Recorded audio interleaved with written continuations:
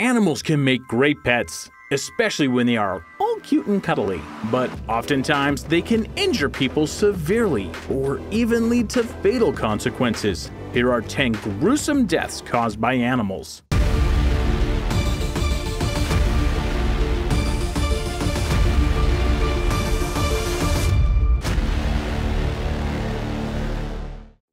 Number 10. King Alexander I of Greece. In 1920, the Greek Alexander I was walking around his estate when a monkey bit him. The palace steward had an old Asian breed of monkeys and he kept them in the palace's grapevines. According to this story, the king tried to defend his dog that was attacked by one of the monkeys, but it could have easily been the other way around. Maybe the dog saw the monkey and went after it. Who knows? Either way, when King Alexander approached the animals in order to separate them, he was bitten on the torso and the leg. The servants came and managed to chase off the monkey, but by that time, the damage had already been done. The king's wounds were immediately cleaned by the doctor. However, for some reason, a decision was made not to cauterize them. Not wanting to seem silly or clumsy, King Alexander refused to issue any news on what had actually happened. But in the very same evening as the attack, the king's wounds got infected, a terrible fever ensued, and sepsis started developing. The king's doctors were thinking about leg amputation as a possible remedy, but they were too afraid of the potential consequences of such an act. 2 weeks later, Alexander I of Greece became delirious and he died of the monkey attack-induced sepsis. Number 9. Darla Napora. Darla Napora was found in her California home. Her body was soaked in blood and she wasn't breathing. When her husband arrived home from work, he found her lying on the floor in that condition. It turned out that poor Darla was mauled to death by her pet dog. The husband later said that when he arrived at home, his wife was on the floor and their pet pit bull was at her side. When the police came and the officer started investigating, the dog tried to escape through the back door, and the policeman managed to shoot the animal before it attacked anyone else. What adds to the tragedy of this event is the fact that the late Darla was a strong advocate against the poor perception of pit bulls. She even belonged to an organization whose whole goal is to fight for the rights and recognition of the breed. Darla's widower, Greg, is still an advocate for the pit bull breed and refuses to blame the dog. He said that the dog wasn't dangerous at all and he sees no reason why it would have done such a thing. Number 8. Timothy Treadwell. In the autumn of 2003, Timothy Treadwell, a bear enthusiast, and his girlfriend went to Katmai National Park in Alaska. They set up camp near a salmon-rich river where many of the grizzlies roamed and fed. But the bears were more aggressive than they usually are because they were struggling to gain as much fat as they could before the upcoming winter. On October 6, when the air pilot came back to pick up Treadwell and his girlfriend, they were nowhere to be found. The pilot then decided to summon the park rangers, and soon after the search for the two missing people started, their butchered remains were found. A video camera was recording the final moments of Treadwell and his girlfriend, but the lens cap was on, so it only recorded the audio. Filmmaker Werner Herzog later made the film Grizzly Man about the life and work of Timothy Treadwell. Luckily, the agonizing screams of the two people were left out of Herzog's film out of respect. While the rangers were retrieving the dead bodies, they located and shot two of the grizzlies that were believed to have been responsible for the horrific attack. The rangers claimed that the event was the first known killing of a human by a bear in the 85-year history of the Katmai National Park. Number 7. Brian Jeffrey Griffin. Brian Jeffrey Griffin, a 12-year-old boy, was swimming in the Dead River in Lake County, Florida. It was a Wednesday night and Griffin was there with his friends, but unbeknownst to them, they had chosen to swim close to a spot where people used to feed alligators. A friend, standing offshore, noticed something in the water and immediately realized it was not just one, but several alligators. The friend started screaming and called to Griffin to get out of the water right away, but it was too late. One of the alligators got the boy by the jaw, started throwing him around, and then pulled him under the water. Some people in the nearby marina saw what was happening and tried to rescue the boy, but he was soon gone below the water level. He was underwater around 20 minutes by the time local rescuers came for him, and one of the rescuers jumped in the water, managing to pull Griffin out and carry him to a boat. Unfortunately, when the boy reached the hospital though, the doctors couldn't do anything and the boy was pronounced dead on arrival. Number 6. Stephen Miller. Stephen Miller was a stunt double and an animal trainer.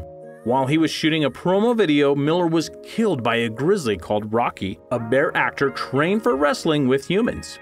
Miller was supposed to wrestle Rocky for a commercial shoot, but prior to this, Miller had never worked with Rocky, but he decided to do the shoot because he was an experienced trainer.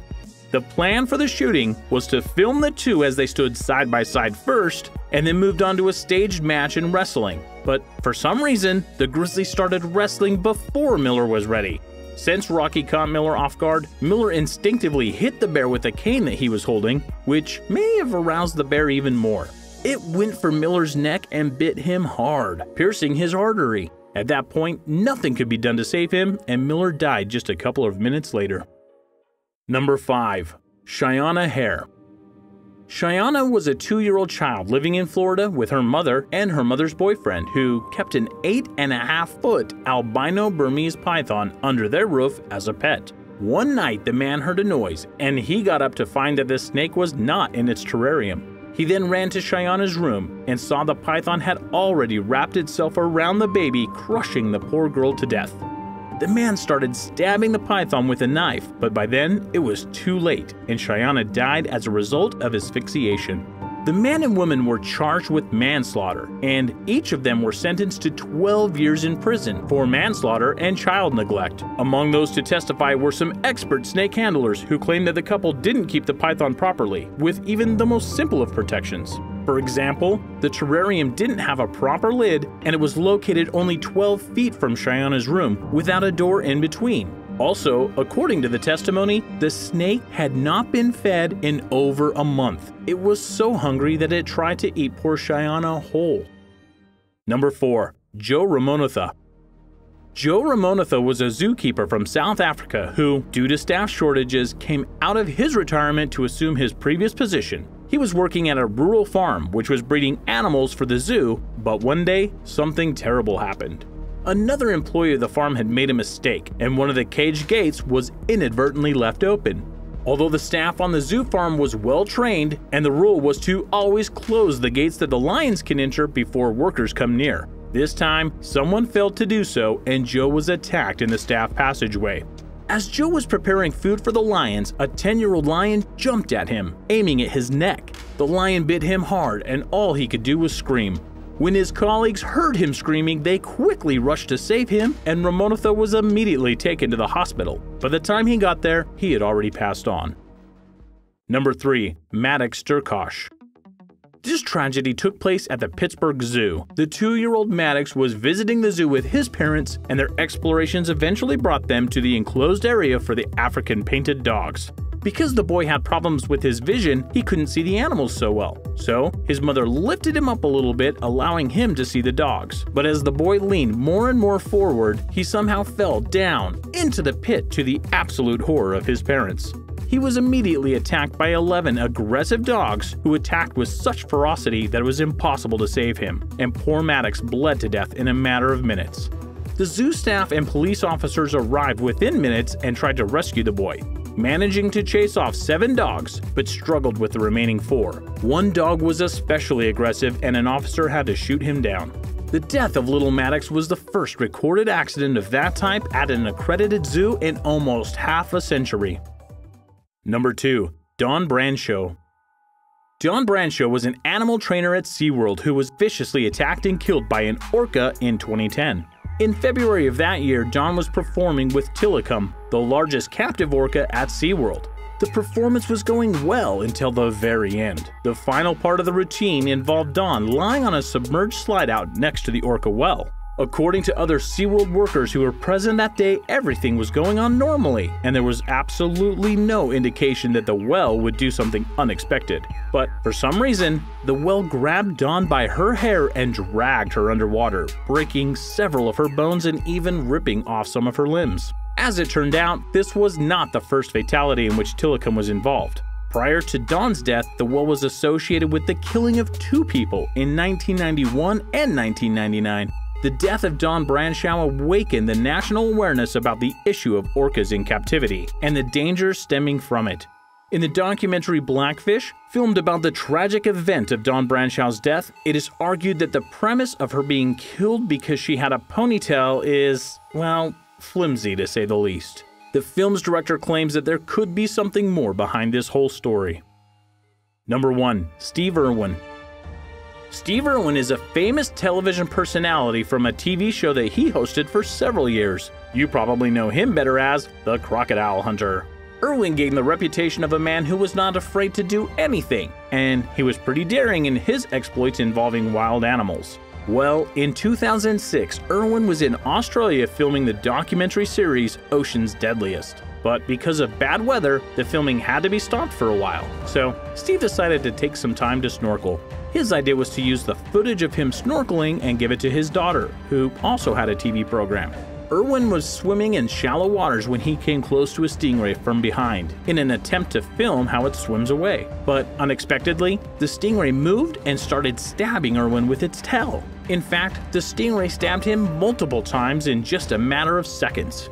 At first, Irwin thought that the stingray had merely pierced his lungs and that he would recover, but it was way more serious than that. The stingray's tail actually pierced Irwin in the heart, causing him to bleed to death. Although crew members rushed him to the local hospital, he was pronounced dead.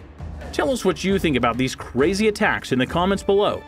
Like the video, click the subscribe button, you know you want to, and hasta luego!